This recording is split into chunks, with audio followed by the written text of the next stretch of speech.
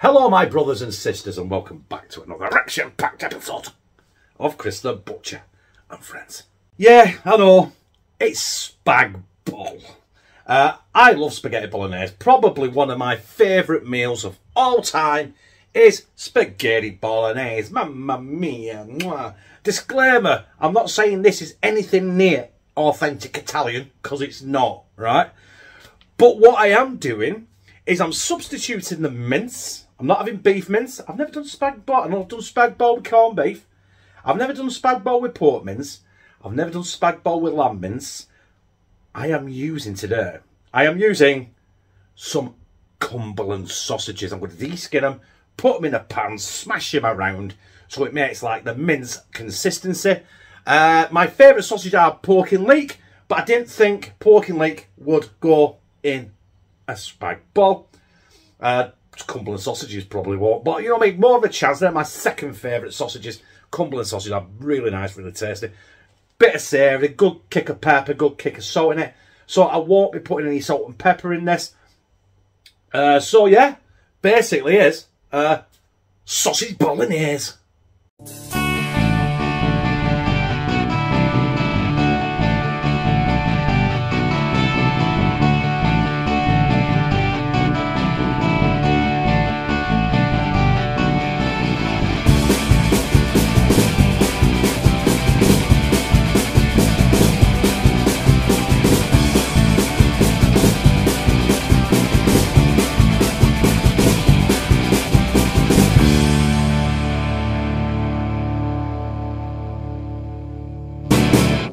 I'm going to have a quick run through of what I've got. And I've got 1, 2, 3, 4, 5, another 5 under there. There's 10 sausages. Now, they were the most expensive thing of everything I'm using here. They were £5. Now, if you're going to use a kilo of best mince, it's going to cost you £5 anyway. And there's about a kilo of sausages there. Garlic. Some passata.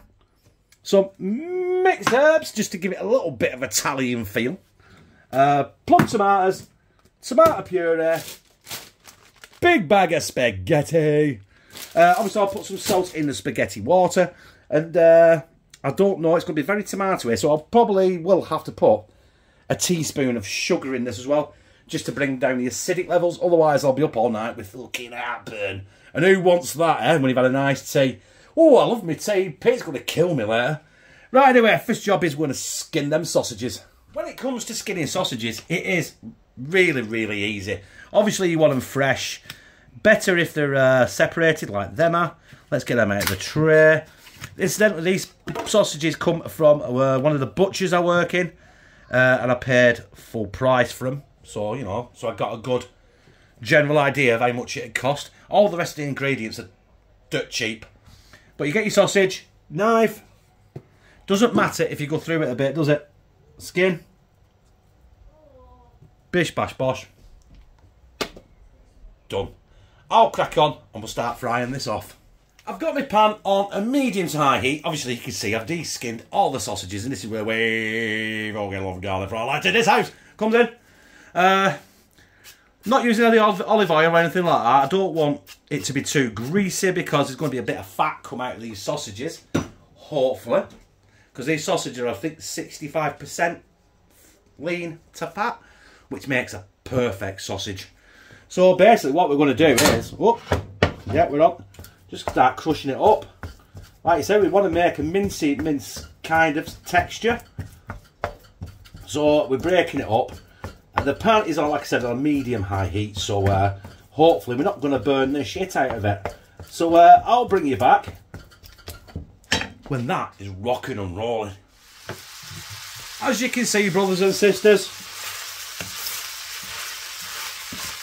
I have got the consistency that I was looking for. Just don't want it sticking to the bottom of the pan now. I have turned it up, I did turn it up a bit because I didn't like it's a bit below full.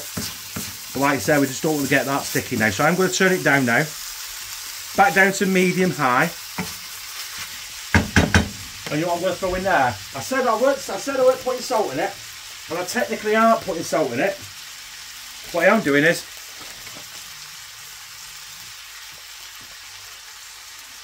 Bit of MSG. Why not? I've got it in the cupboard. Let's use it. I'm going to fly in now with some tomato puree. Just use the last of the tub. Sod it. Fold it. Bish bash bosh. Tomato puree in. Tub empty in the bin. And then we're just going to get this tomato puree stirred in. And we're going to add our passata. And possibly our chopped tomatoes. But yeah, apart from... I'm going to add some garlic in there. You mean it's got to have the garlic. I know it's got garlic fry like, but I want to put some garlic granules in there since I've got £30 of it in a tub. And basically that's it. Some mixed herbs. I'm going to put the passata in, I think. Right, I'll be back in 2 seconds. In you go. Yay! A full little tub. Why not? Feeding the 5,000. Actually, I'm not. I'm feeding me and Lou and Connor. That's why there's no onions going in this. Normally, I'd put some onions in this, but Connor has told me he doesn't like onions, so I can't put onions in it. So that's me knackered. Otherwise, he won't eat it, and then it would be a waste of food, wouldn't it? That's looking well, that. Smells good. The smell of the Cumberland sausages coming right through really, really well. Bring that up to a bit of a simmer, and then we're going to add our chopped tomatoes. It might be a bit liquidy, but I'm going to let it run and let it cook, and that sausage meat will cook right through. And let it reduce a little bit before I add the garlic and the mixed herbs, and basically that'll be it. We're going to add our sundries now, and that is including a teaspoon of sugar, which it will need with all these tomatoes going in. Now, Lou did the shop. I did shopping with Lou yesterday, and she bought what I thought were chopped tomatoes. The plum tomatoes. So, I'm going to have to, at some point, let's get some water in that. Let's get a bit of water in that. Give it a swirl around. Bish, bash, bosh. Probably, I'm going to have to chop them up as well in the pan. In fact, let's give it a bit of a stir now, a bit of a chop. They will break down anyway, but they're good, but they're acidic. That's why the sugar is in there as well. So we'll let them cook away in there. We're going to add our mixed herbs. Probably about a teaspoon again. And our garlic granules. Ooh. Probably about a teaspoon again. We don't want a tablespoon. Depends how much you like garlic, really, doesn't it? So we'll give that a good mixer-matosis. Like I said, I'll turn this down now to a medium heat because I just don't want this to boil. I don't want it to stick. I just want it to simmer. And that is what that is going to do now for about 30 minutes. Let's not overdo it. You know what I mean? 30 minutes, everything will be cooked through. All the ingredients have got to know each other. Plum tomatoes have already started falling apart. So this should be absolutely banging. It smells good, right? I wish we had smelly vision here on YouTube, but we haven't. But that does smell good. So I'll clean up my workstation, sort out my pasta, and I'll be back with you. Our mix is ready. Our sausage bolognese is done. It doesn't need any salt. It doesn't need any... Do you know what? It does need a cracker pepper. So we'll put a cracker pepper in it. Not too much because Connor doesn't like pepper either. Is there anything he does like? I'm going to turn it off at the hob as well, so get that mixed in. It smells good. You can smell that pepper. I hope it cooks out a little bit. As you can hear over there, our spaghetti is in. Our salted water. That's going to take about 11 minutes. I'm going to let that keep cooking in there now. I've turned it off, but it's going to keep cooking in its residual heat in the pan and the heat from the hob. Because it's an electric hob, it doesn't cool down right away like a gas oven. So yeah, next time you see it, it'll be on a plate.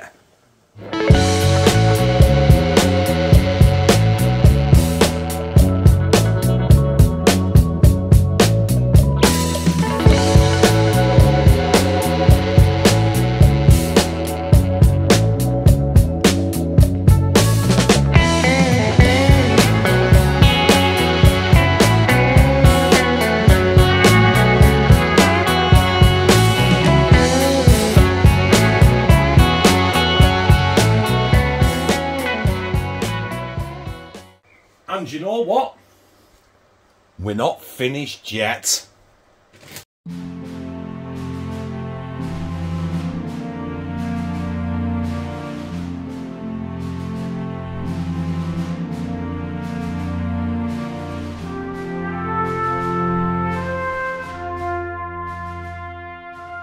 There it is, brothers and sisters, the finished article sausage bolognese. Sausage spaghetti bolognese, should I say, because it's spaghetti. But we're here for this. We all know what spaghetti tastes like. We all know what cheese tastes like. Cheese is the food of the gods. The only thing that makes cheese better is when it's gluing bacon together. But anyway, it's gluing this together. Let's get this sausage bolognese down my gizzard.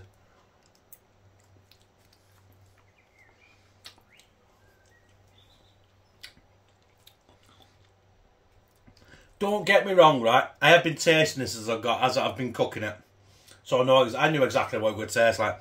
It's different. It's like you're eating spaghetti bolognese, but it tastes of sausage, which for me is an absolute winner. Sausage bolognese dinner. Bon appetit. What, brothers and sisters, that was absolutely banging. If you don't like sausages or Cumberland sausages, I suggest you don't try it because you're not going to like it. Because the Cumberland sausage, I've got a little bit, I know I added black pepper to it, even though there's black pepper in your Cumberland sausage, but it needed it. Definitely needed that garlic, definitely needed that sugar, otherwise that would have been really, really acidic because there was a lot of tomato in there. There was tomato puree, tomato passata, and a tin of plum tomatoes. So yeah, you needed a bit of something to bring down the pH levels. But that, with a cheese, absolutely banging.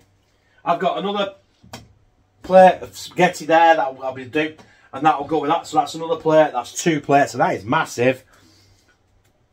I've got a Kieran one, Connor one, a bowl, plenty there. Lou's got one. And Kieran, being Kieran, he's just got spaghetti, and I've mixed a load of grated cheese in there, so he's got cheesy pasta, cheesy spaghetti. So basically, yeah, £5 for the sausages, a quid for the spaghetti, £6. 1, 2, 3, 4, 5. It's cost about £1.35 each, so you can't complain at that. And you had some proper butcher's sausages, and also I liked it. If you like this, press like, comment, share it on your social media, and subscribe. And become a family member of #TeamCT. But my nipples are coming through that. It's not even cold. TB, where I fucking love you. Kieran's having a meltdown.